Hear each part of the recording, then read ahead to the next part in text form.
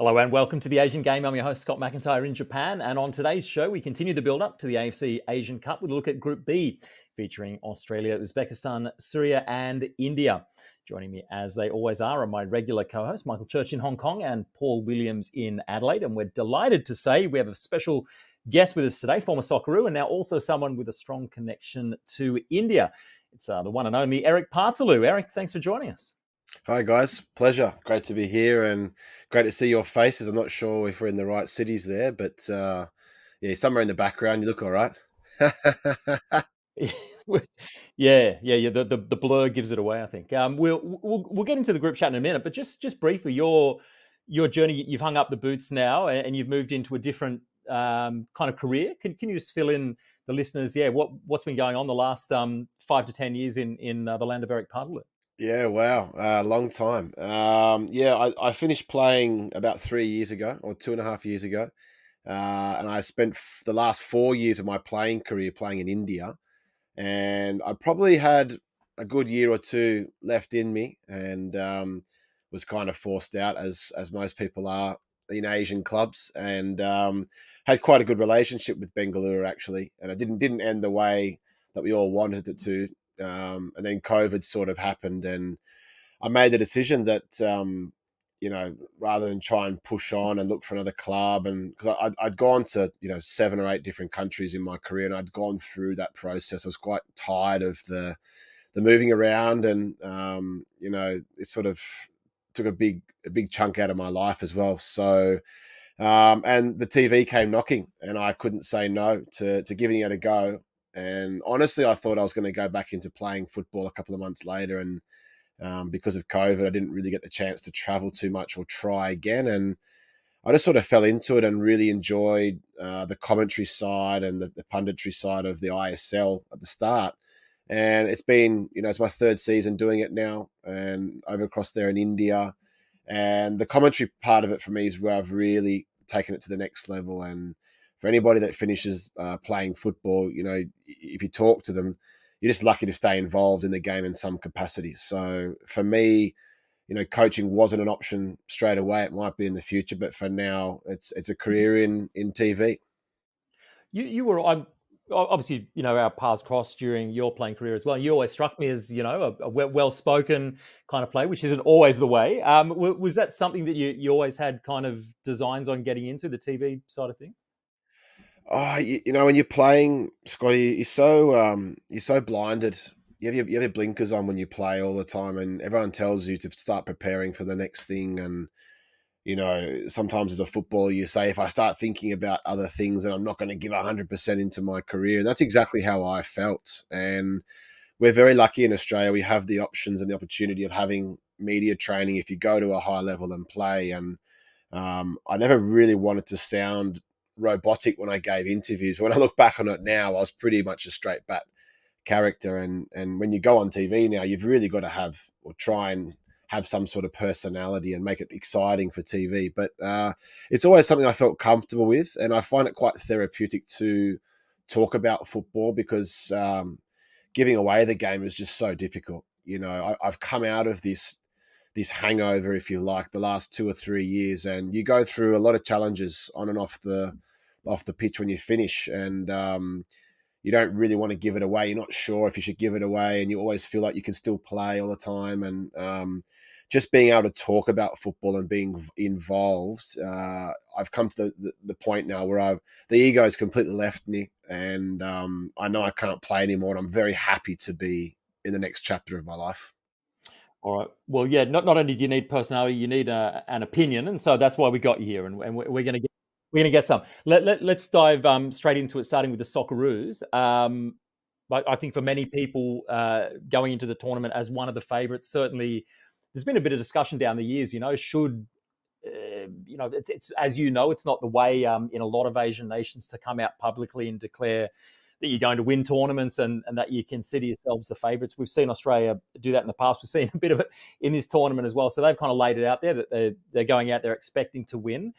Do you rightly see them as one of the, say, 2 or 3 kind of major contenders to be standing there lifting the trophy in that second week of February?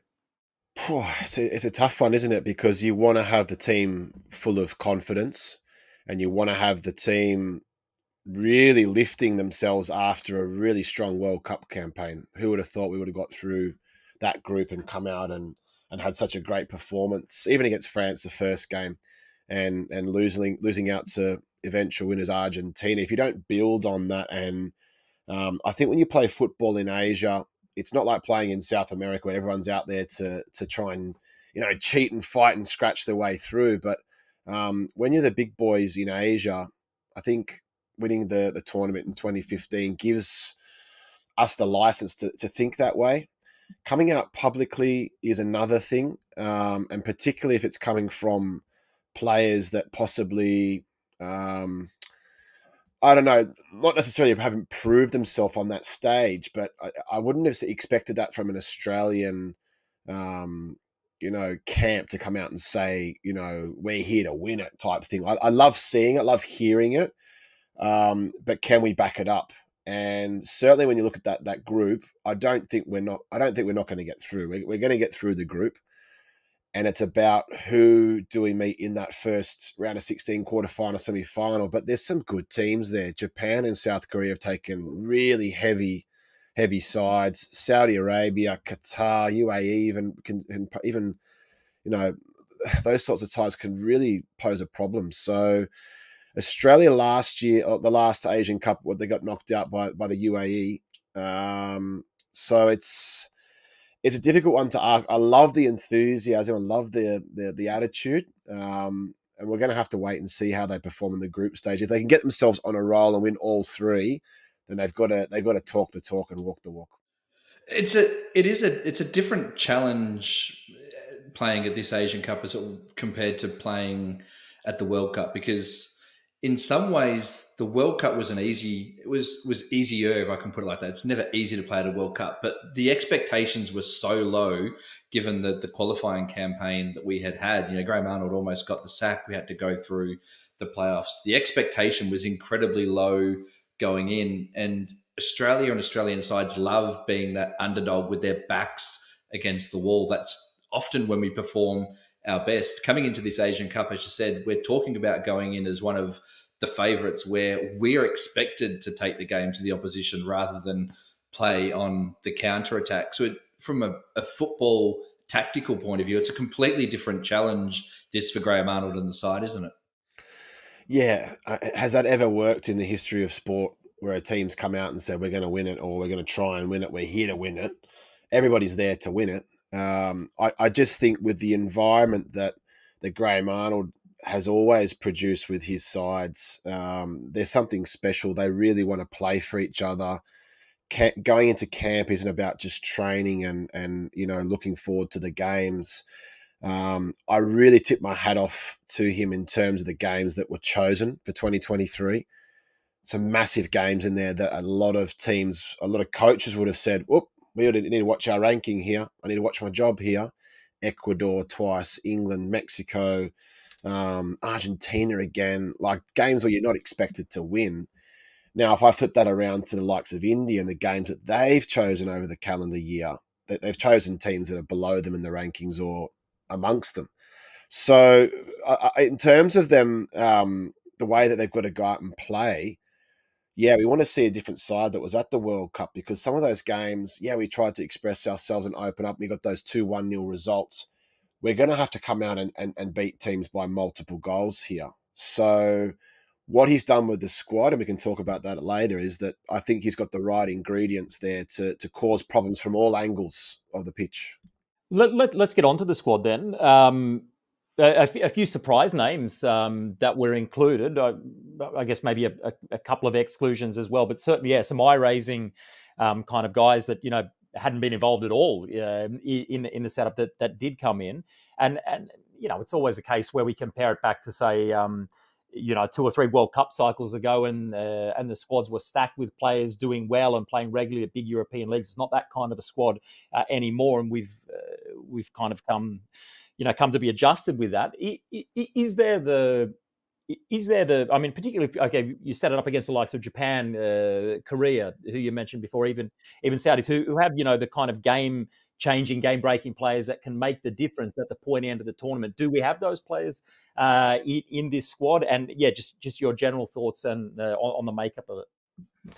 Yeah, I mean, guys like Yengi, for me, they're the future of the game. Where you've got guys playing in the UK that are, powerful, got goals in them. I'm very surprised, I have to say, that Jamie McLaren's not in the squad, and we haven't got to the bottom of how that's occurred in terms of is it one of those where Arnie wasn't going to play him from the start, or did he simply not pick him? Taking a 36-year-old Bruno Fornaroli, who's in the form of his life, I love that gamble. So on the flip side, I love the gamble that he said, well, right here, right now, Bruno's not going to get me to the next World Cup possibly, but you're going to step in now and score me goals. Mitchell Duke, he scored a World Cup goal. He's in the team. Craig Goodwin's playing in Asia with Saudi. There's a lot to be excited about in terms of the firepower. I worry where Jamie McLaren sits for the future, because in terms of Aussie goal scorers, is there a better option for us at number 9? We're talking the next 4 or 5 years. I don't really see that. Just on the back of that too, talking about the squad, I think what Australia has so often lacked is that real creative spark in midfield. The tactical Illuminati of Australian football often bemoan sort of our U-shaped possession, and that's often because we've lacked that creative outlet in midfield. We've had Rogic before, a little bit of Aaron Moy in there as well. We're blessed with wingers and players with speed who can whip the ball in, like Goodwin, like Boyle. We've got tireless workers like Duke.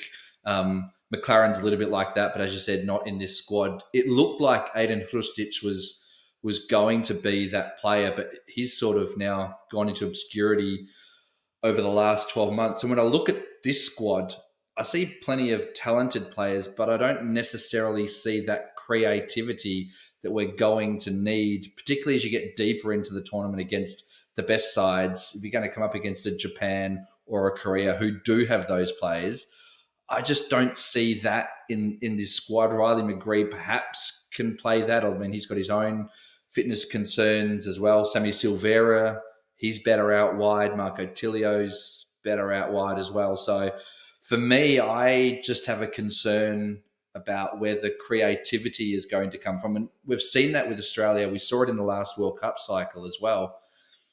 When we have to take the game to oppositions and they're sitting deep, do we have the creativity within the squad to be able to play through that deep block? And I'm just not sure if we've got that creativity in this side as well. Yeah, it's a great pickup. I like the idea of Australia playing with a playmaker all the time.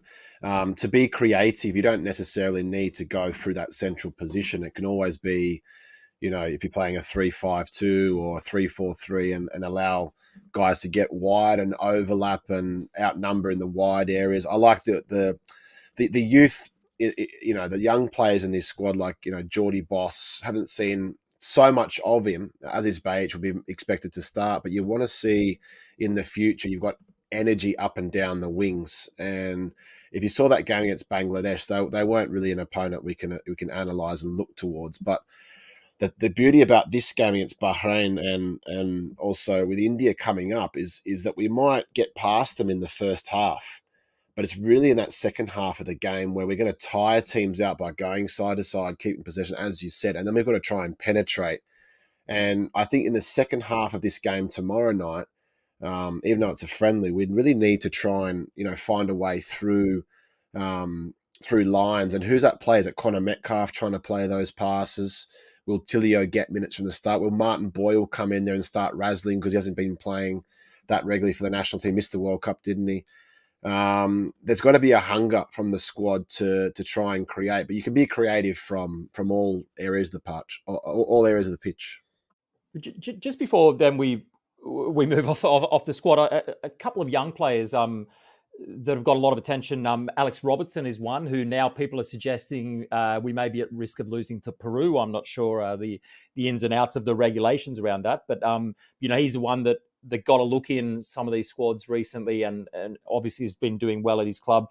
And then Nestor Irankunda is the other one as well. Were they? You mentioned you were surprised about McLaren. Were perhaps some of those youngsters, particularly if there is this concern about losing Robertson to Peru, were they the ones that maybe you were surprised about, or anyone else that wasn't in the squad? Particularly, we've seen what Irankunda can do in the A-League, and we talk about these game changes. Even with the age, he's surely the profile of someone who could come on and make that kind of difference.